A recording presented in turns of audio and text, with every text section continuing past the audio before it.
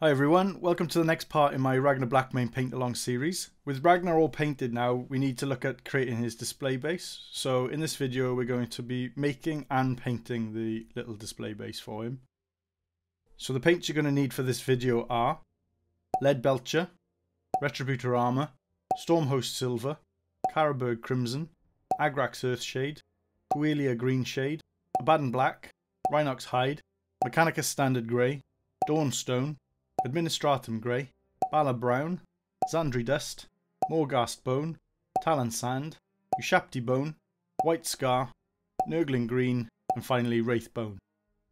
Now, you're also going to need some modelling putty. I'm using Milliput. It's relatively cheap, easy to get hold of. The cure is pretty quick and I find it easy to work with, but feel free to use whatever you have to hand, green stuff, whatever. It's all going to be covered up anyway. We're also going to be applying some ground texture to the base, so I'll be using this fine sand I use for my gaming bases from Warworld Gaming. I'm also going to be using some static grass. I've got this dark green grass. It's about 2mm high, which I find works well with 40k scale minis. You can use any colour you like, any colour that you think will fit well with the dark display base. I've put a link in the description to where I get all my stuff if you want to get the same as I use. Now for the display base itself, I'll be using a 40mm round resin plinth that I used to make. I've still got loads lying around. Feel free to use whatever you want again though, block of wood, etc. Just as long as it'll make a nice solid base for Ragnar. I've also raided my bits box for an extra orc skull and part of it, I think it's an orc power claw. I want to add to the base to make it a bit more interesting and extend that already sculpted detail out into the bit that we're going to be adding to it to tie it together a bit more. Now, I want to add some extra rubble to the base for the same reason, so I'll be using some of this stuff, which is a high density modelling board. It is quite hard to get hold of in small quantities and it is quite expensive for what it is, so if you don't want to go to the expense of getting this stuff, you can use some old sprue you could carve down, that will work just as well, or if you roll out some putty, especially if you're using Milliput, this works quite well. Roll out some Milliput, let it cure, and then you can snap it up and break it into rubble chunks. It looks quite effective. So the tools you're going to need are a sharp modelling knife, a pair of clippers, an old brush, and some sort of sculpting tool. Okay, so you can see I'm about to mix my Milliput. It's a 50-50 mix. It can cause allergic reactions. There's a warning on the back of the box, so I do recommend using gloves when handling it. So you just mix it together until it's one uniform colour. And this usually is good for about 40 minutes or so of working time. So first we want to attach the sculpted base to our actual display base. I want to increase the height slightly, so I'm going to take some old sprue, cut it down to size and glue it to my display base first.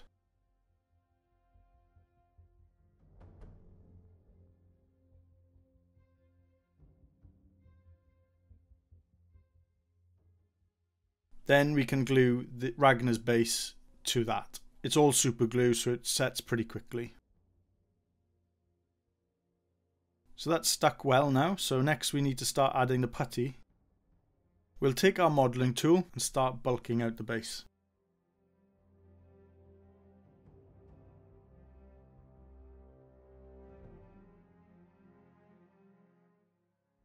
Now, if you're using Milliput like me, I find slightly wetting the sculpting tool allows you to manipulate the putty easier. It doesn't stick to the tool as much.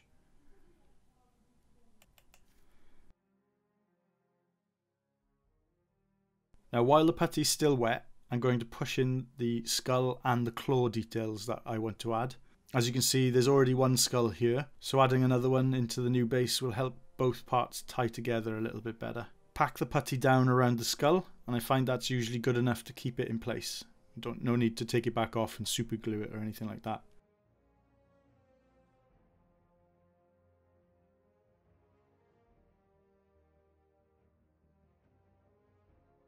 Now for the claw, we don't need the whole thing, so I'll cut it down a little.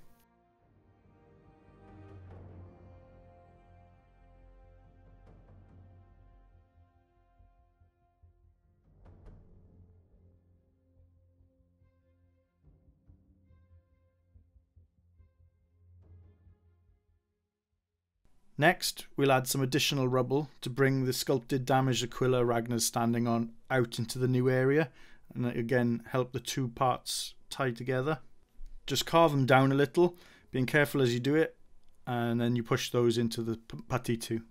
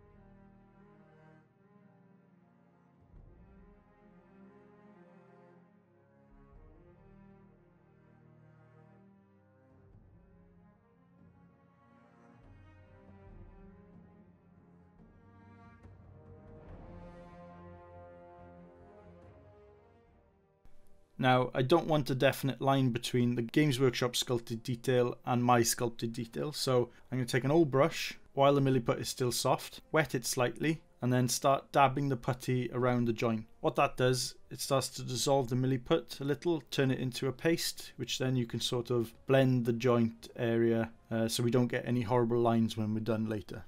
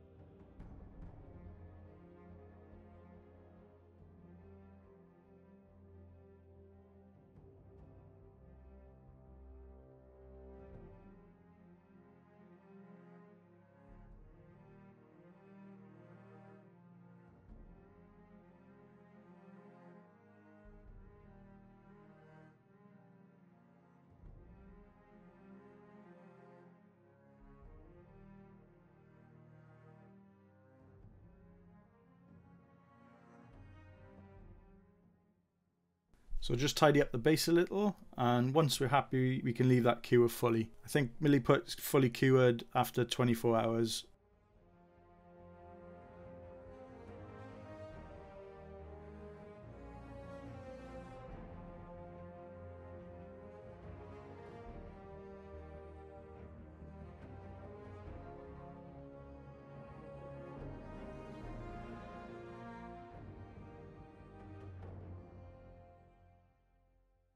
Okay, so the milliput's cured, so now we can start to add some ground texture. This step's pretty straightforward. You take some PVA, old brush, and you start dabbing it on. You can water the PVA down slightly if you want, and then you just sprinkle the sand over it and slowly work your way around the base.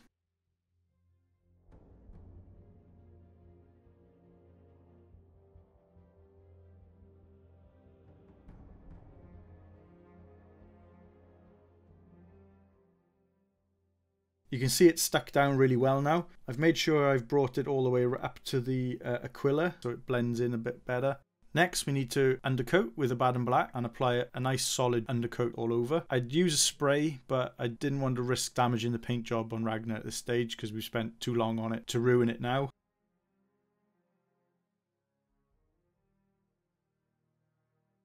So that's the undercoat done. I know I'll be handling the edges a lot, so I've gone ahead and masked them off with some Tamiya masking tape. So we're all ready to start painting. Okay, so we're going to start base coating all the rubble with Mechanica Standard Grey. Watered this down 50-50.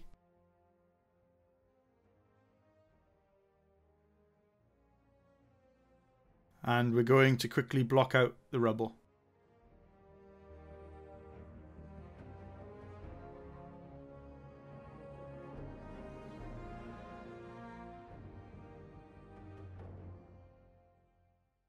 So that's all base coated. Next, we'll base coat the earth with a mix of Rhinox hide and Abaddon black. Again, 50-50 mix. Water it down a little.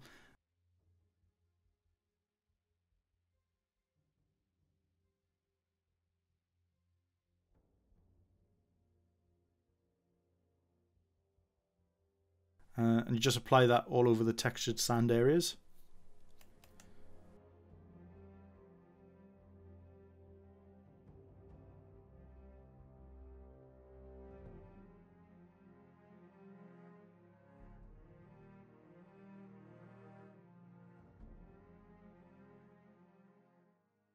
So now we've done that, I want to base coat all the metal areas, like the barbed wire, twisted metal, and the ammo casing, reinforcements sticking out of the rubble. So we're going to start with some pure lead belcher, slightly watered down, not too much though.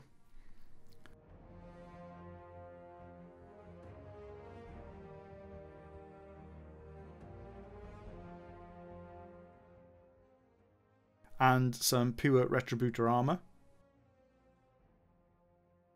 And we're going to carefully pick out the details, trying not to get any on the ground or the rubble.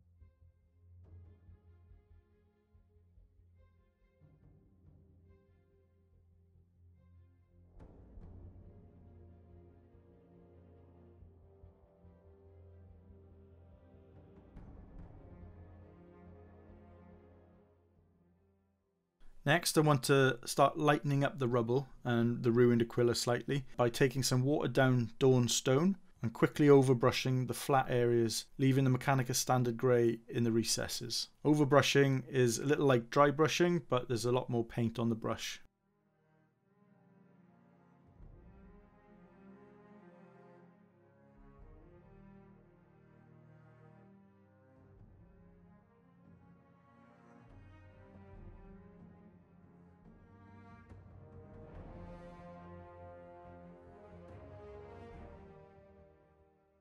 Next, I think we'll need to lighten the earth areas with some Bala Brown, watered down 50-50.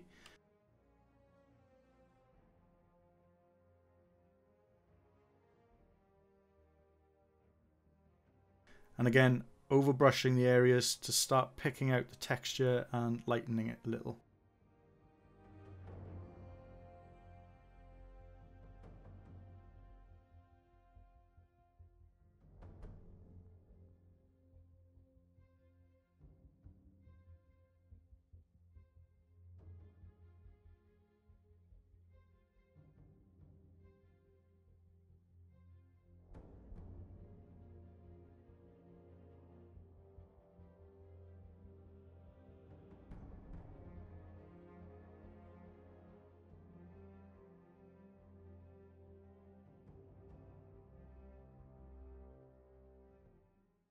We need to start tying all the areas together now, so we'll take some neat Agrax Earthshade and we're going to apply that all over all of the areas.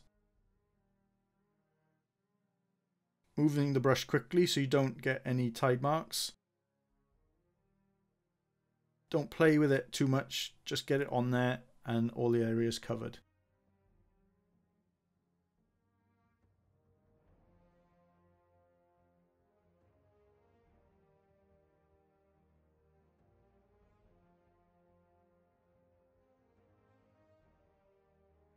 So we'll leave that dry for a little while. It will take longer than paint, so don't get tempted to carry on with the next steps until it's fully dry.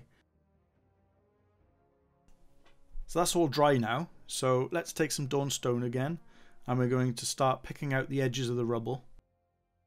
Now it's supposed to be damaged masonry, so we can afford to be a little rough with it, dabbing on the highlight to break up the edge rather than having nice solid edge highlighting.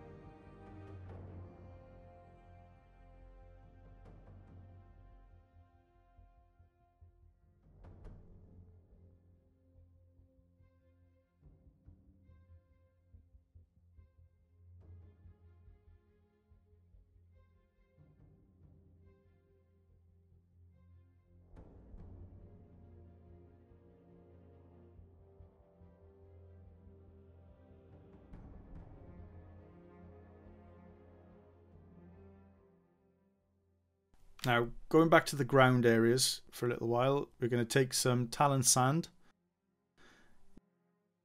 And using a dry brush, we're going to dry brush the more exposed areas of the earth to lightening up a little bit more again and give the ground a nice highlight.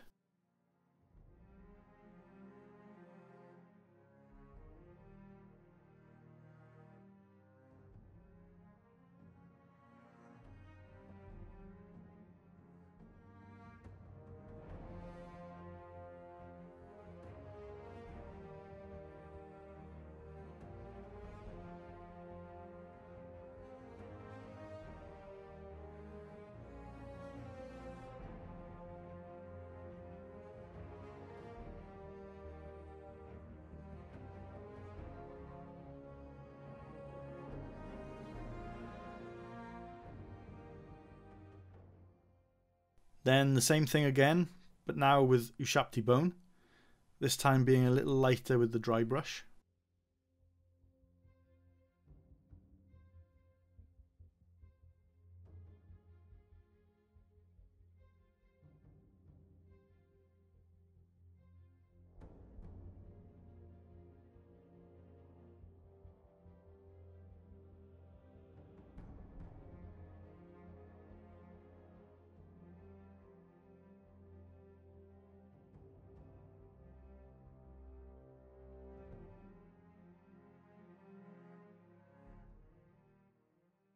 Now moving back onto the rubble, take some Administratum Grey, watered down 50-50.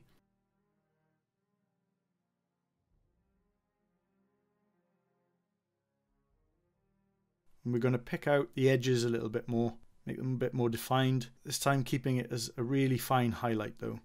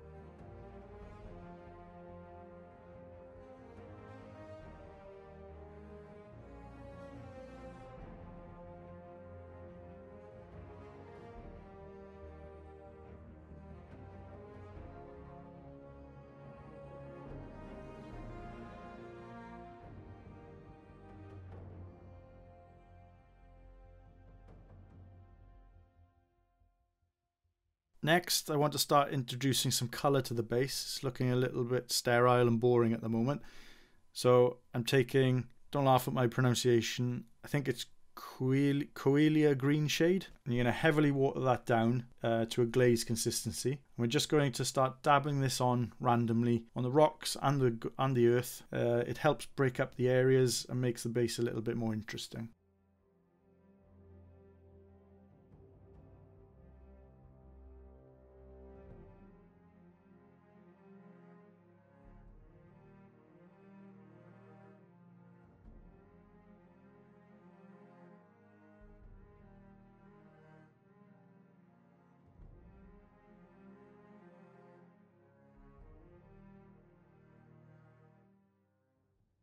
Next, we do the same thing again, but this time we're going to take some Carroburg Crimson.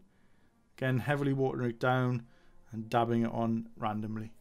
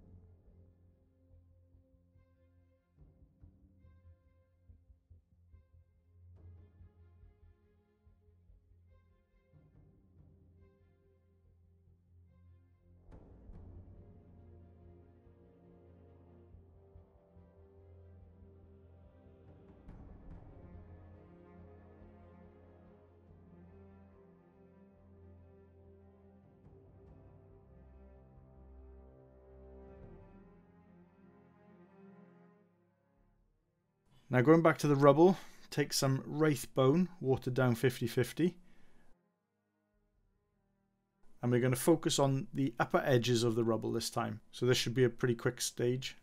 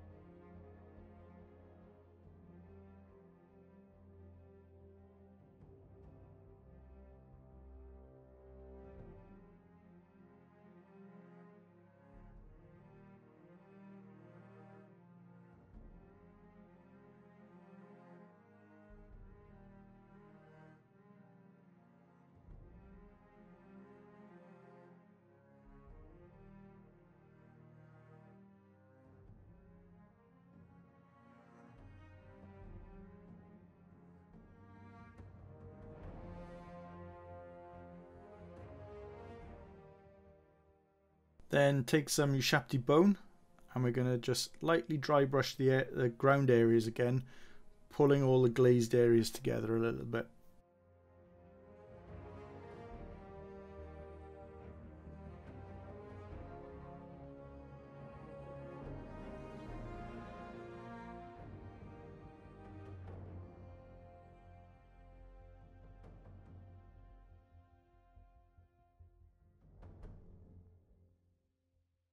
So with that done, we can take some Stormhost silver, watered down slightly, and we'll pick out the upper edges of both the gun cases, shell cases and barbed wire to get a nice strong contrast.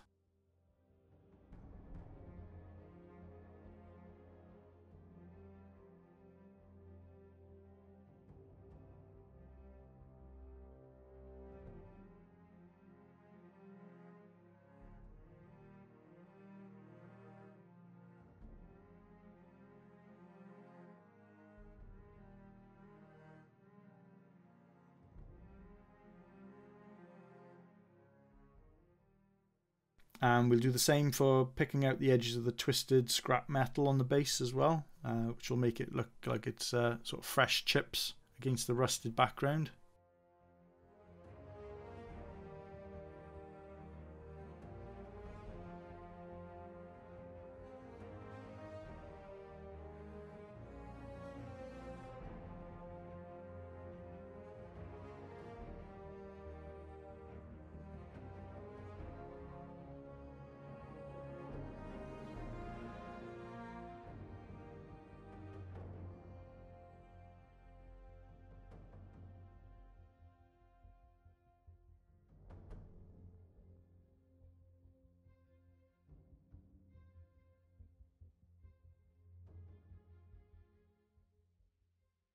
The last detail we need to pick out are the skulls.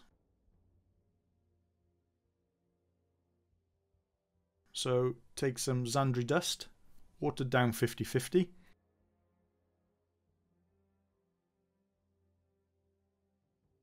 Just block out the skulls with a nice solid base coat, leaving the black in the eye sockets and the nose hole.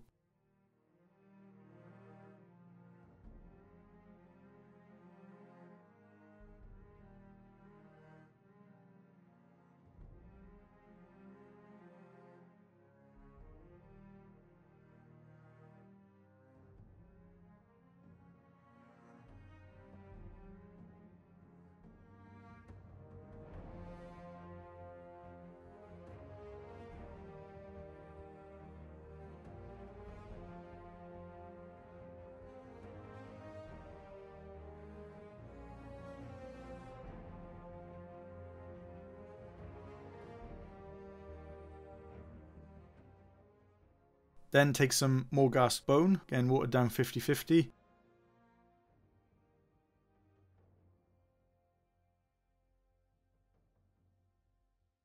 And you just start highlighting the upper parts of the skull.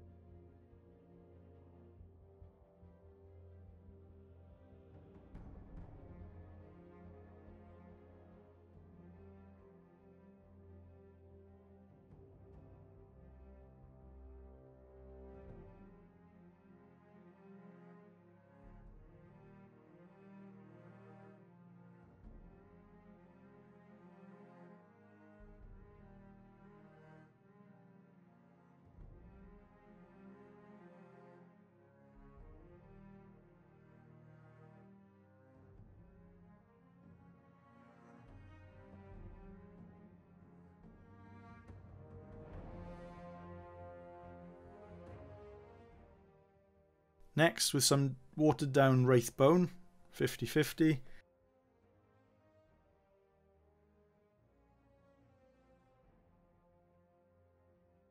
He's just starting to focus now on the upper parts again, covering slightly less than you did in the previous stage, building up that highlight.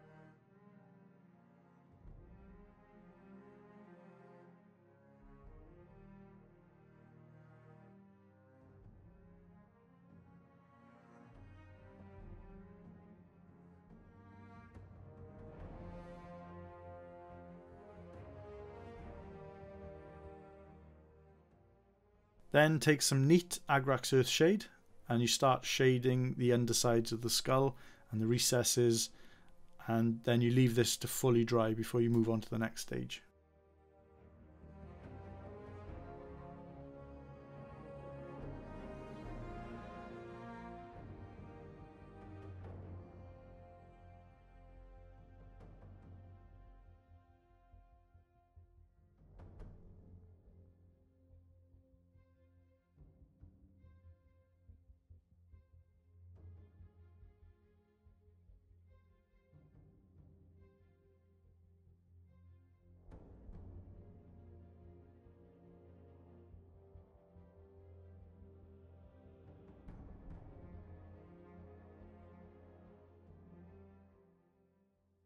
Finally, take some white scar, and this time we're going to use this quite sparingly. We're going to pick out the very sharpest edges and ridges of the skull details.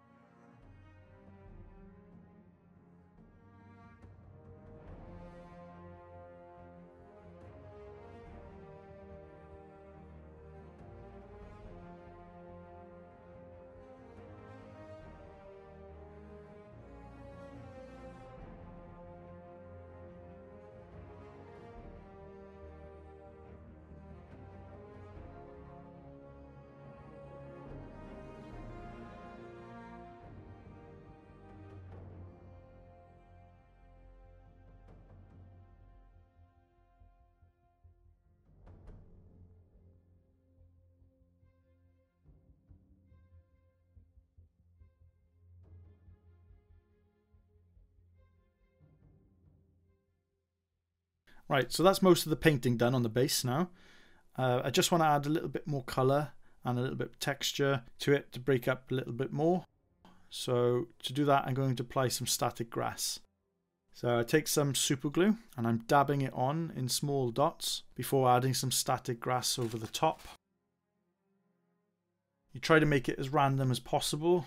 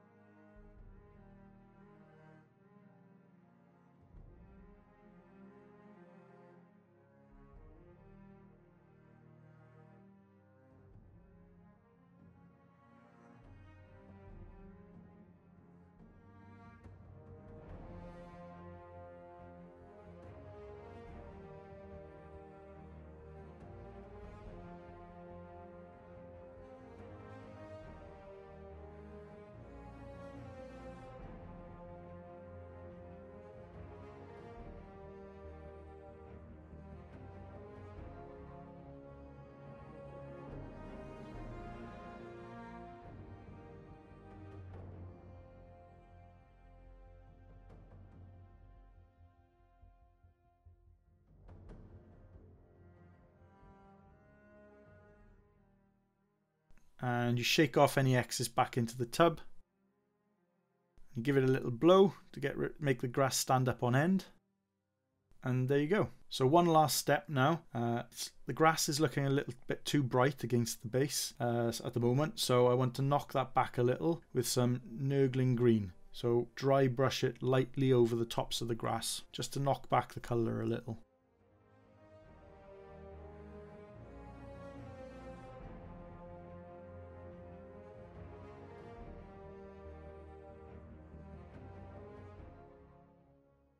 And we're done. I'll keep the masking tape on for now to protect the black edge while we're assembling Ragnar in the next video.